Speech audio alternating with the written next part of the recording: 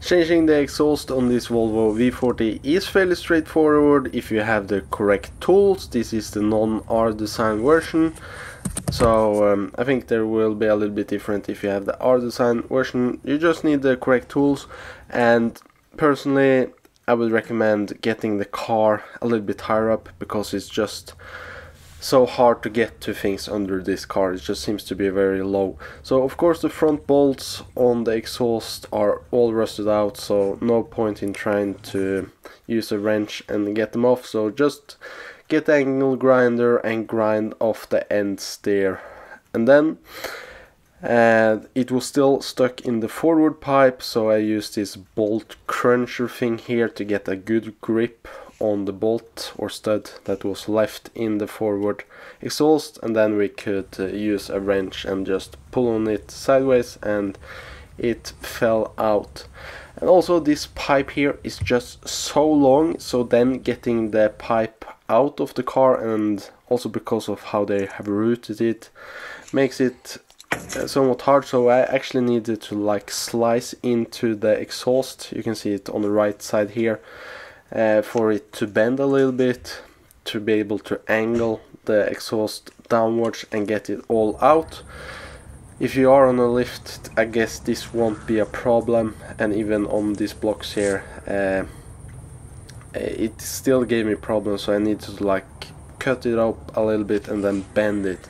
And then the replacement exhaust, we can see, is not exactly the same as that was fitted into the car, which is good for me because I would not be able to get the exhaust back in because of how long it is, and since I don't have a lift.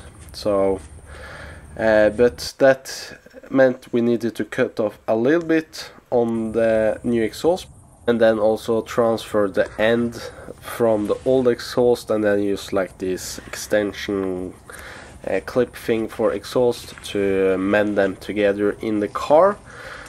And we also needed to cut off a little bit on the new exhaust because they need to be mating in a flat surface, and also for this adapter to go on it needs to be like a straight area. If we were to have left the new one without cutting it up, it would be a slight angle to it. You will probably see it yourself if you have the exact same parts as I did here.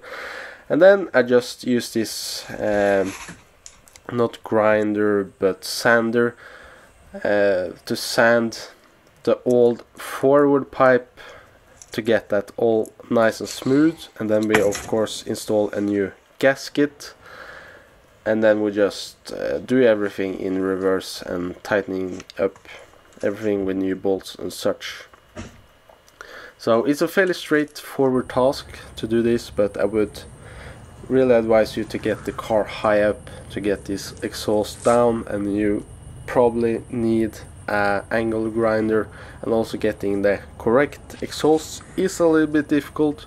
But as you see in the video here, it seems like, or I can get a hold of a new exhaust, then I would have to buy it from Volvo, and it would cost like 10 times as much as I paid for this pipe as I did. But yeah, thank you for watching, I guess, and maybe this was a little bit helpful for you as well. And if there are some unclear or uncertainties, just comment down below and I will explain you how I did it. And I'm no professional, so I do things wrong, but in the end it all worked out.